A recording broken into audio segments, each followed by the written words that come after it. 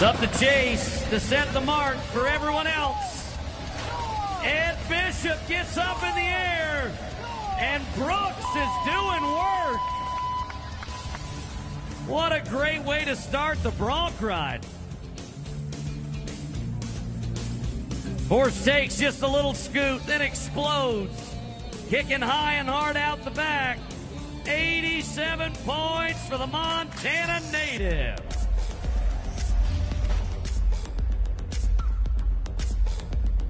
Well, gentlemen, I said they brought the right horses, and they have.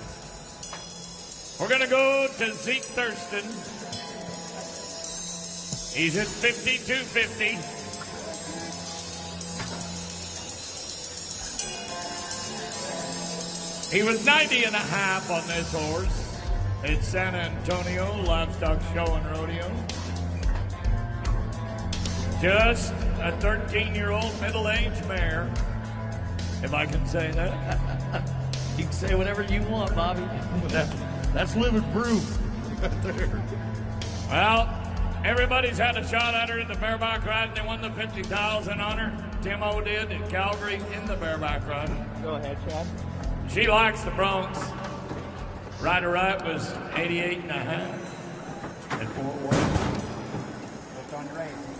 Zeke has had this horse twice. Here's your third time's a charm, boy.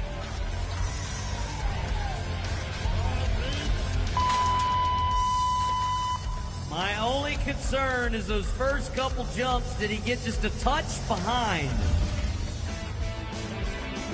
Right here, see? You want those feet to be above the horse's shoulders. Now, these are some of the most difficult horses to ride in the world, but the judges saw it as well. 81 points for Thurston, not enough to take Brooks out of number one. He'll be all right. He's been buying real estate in Texas. Dual citizen. Boyd, I think this is the toughest man in the Bronc ride today, and I'm going to go back to Super Series 1. We beat him up, we hammered him, we slammed him, but Larry Culpepper is going to try to do the same thing. Well, this is Ben Anderson climbing aboard Larry Culpepper. That's the name of the horse, not the cowboy, obviously. Ben, 88 earlier today on Toma Joe from the car company. Pete Carr has also sent us Larry Culpepper. What have they done on this one? 90s everywhere. Brody Crest, 90 in San Angelo. Chase Brooks, 90 and a half in San Antonio.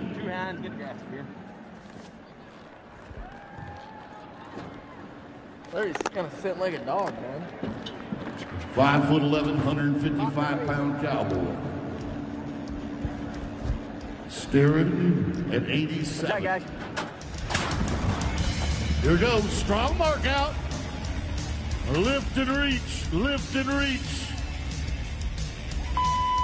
That's the old deal. Buck, Larry, Buck, ride, Ben, ride. That is a large farm animal right there. You're looking at 1,650 pounds, maybe. He's a hoss now.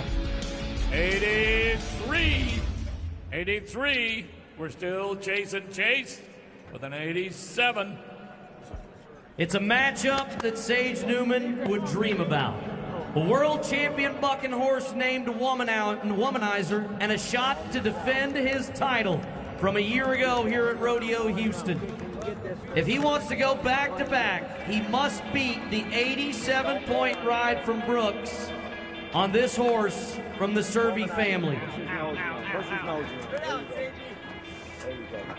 Look back at some of the numbers. Zeke was 88 on this horse at San Antonio. Yep.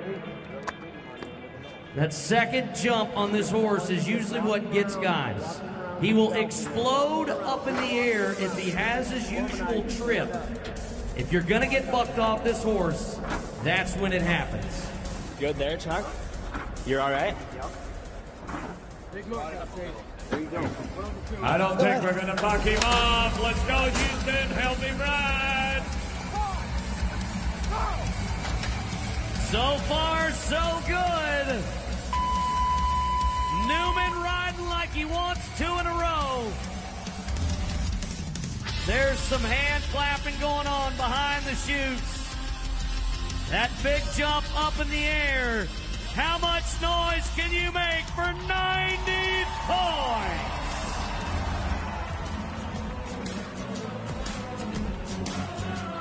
Well, you got to give credit to the horse. The womanizer, you can't do it you can't win the race if you got a small motor in your race car. And he had the biggest motor in his today. He said, I got to find that boy Paul Hamas. He's got what I want. Here's how it goes. Montana at the top, nearly 57,000. Chase Brooks, you're happy. 25.5. Ben Anderson, that's U.S. money, Ben, 15.7. Zeke, that's pocket change. Add it to your $2 million. Here's Boyd. So, Sage, I just want to go through your last 3 rides on the final Sunday of Houston. A year ago, on the championship day at Houston, a year ago, you're 93 on Billy. In the long round, you're 90. You come back and you're 90 again. 20 years from now, you're going to tell your kids about being a back-to-back champion at Rodeo Houston. What will you tell them? Oh, this is awesome. You know, I drew some great horses all week, and happy to be here and glad to do a repeat. Well, you're a back-to-back. It is a repeat. So let's take a look at your ride. Womanizer, you can't draw better than this paint horse from the Cervies, can you?